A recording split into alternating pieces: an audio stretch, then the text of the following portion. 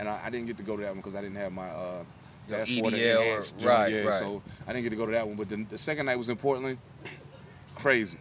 Now, mind you, I've never been to Portland, so first time in Portland is on this tour. I'm like, oh, man, I know you had a great time. Oh, man, it was lovely. And then we went from Portland to San Francisco. Yeah. First time in San Francisco.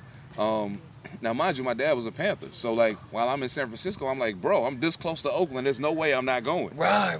So I go to Oakland, and I'm like going around to all of the spots that I've read about my whole life, and I've been told about my whole life. But I was like, to me, they were like almost not real. You know what I'm saying? Because it's all the way on the West Coast, and like all this other you've only heard about it. Yeah. Right. So when I go there, man, and I see the place where they started the Black Panthers, I see the house where Lil Bobby got murdered, and I see the spot where Huey Newton got killed and all that, and it was just so overwhelming, man.